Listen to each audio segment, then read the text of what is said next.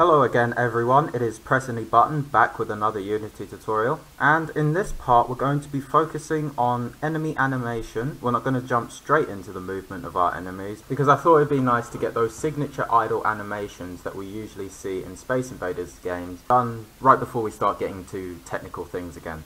So I'm just going to demo what we're going to achieve by the end of the session, and I'll see you in a second. Okay, so in this part, things are going to be quite simple, and as you can see, our animation isn't that complicated at all. But what we're going to discuss and what we're going to go through will help you to be able to get that foundation to start working on more complex animations when it comes to using sprites and things like that. So let's exit our play mode and I'll show you how you can do this yourselves. Okay, so first things first, let's go over to the hierarchy and deselect this camera because we're not using it at the moment and it's sort of in the way. And then let's move this alien over a little bit, so I'm going to change its position on the x-axis to about 2, and that should be good, so we can start working on another alien. Now that we've done that, let's go over to our assets folder and see what we've got to be able to create this animation.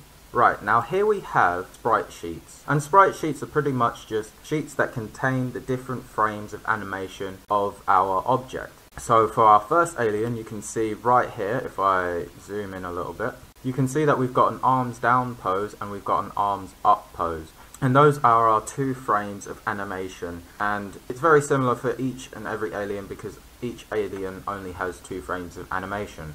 So let's select one of the aliens that we haven't worked on, so alien number 2. Now here we need to work in the inspector. So the first thing we're going to do with the sprite mode in the inspector is to make that multiple, because we're going to take multiple sprites from this one page. And then in a second we'll be able to go into the Sprite Editor.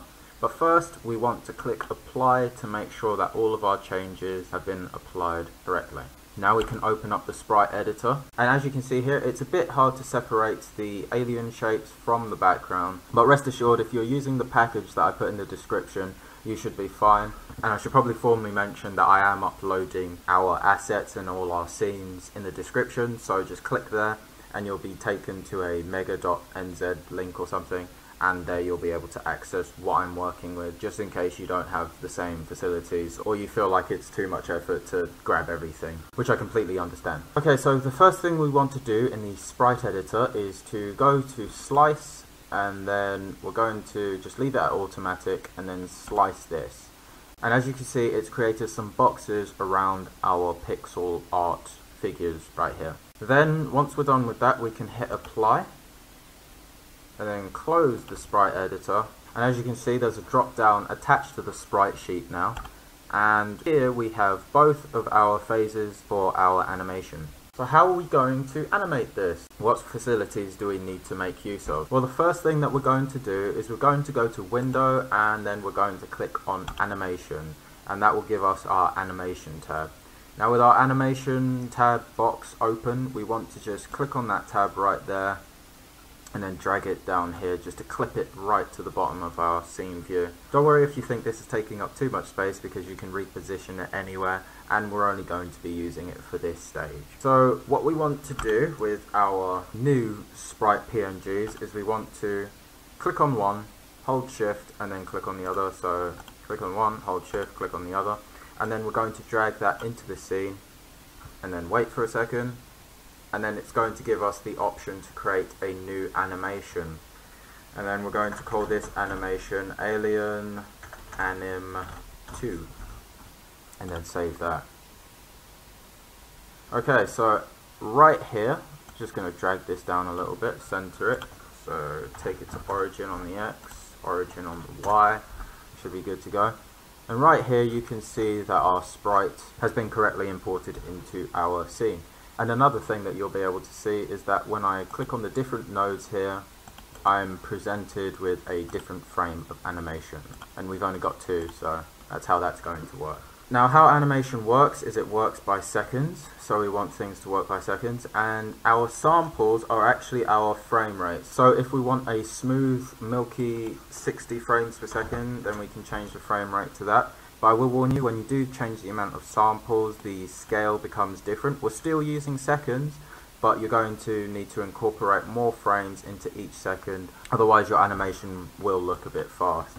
So we're going to go back to 12 samples, and now that we're at 12 samples, what we need to do is pretty simple to have our alien change from one phase to another and then back to the original. So we're just going to click on this node here and drag that over to the middle, so 6 samples in. And then we're going to go to this other node, we're going to hit Control C to copy it. Then we're going to click here where it says 1 second and Control V. And you can see that it's going to be 1 second because it will always match the amount of samples that you have. 1 second will be 12 frames if you have 12 samples. So that's how that works. And then let's take a little look at how our little alien is moving.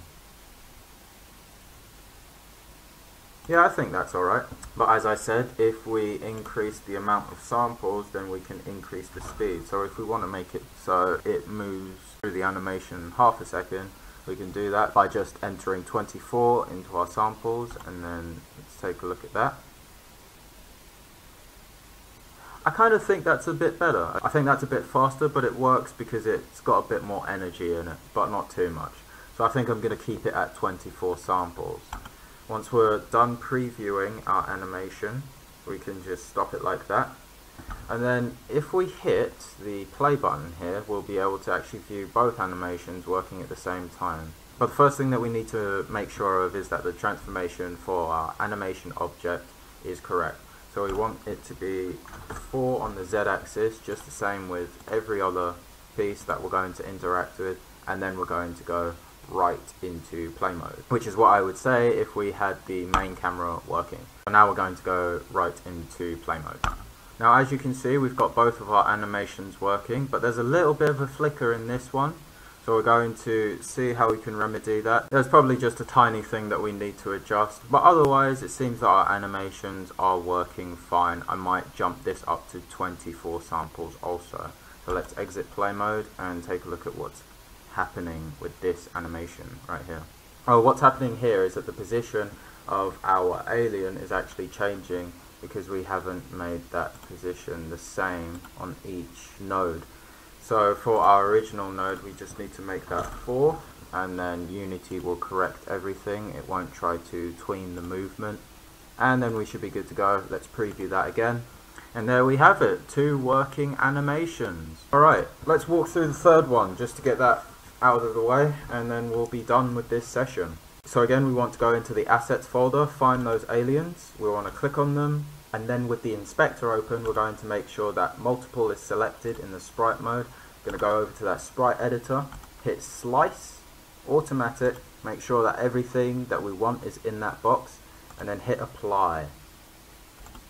Now that we've got a bit of a drop down, we can select both of these, drag them into the scene, and see what's happening with them. So we're going to call this Alien Anim 2, 3, there we go.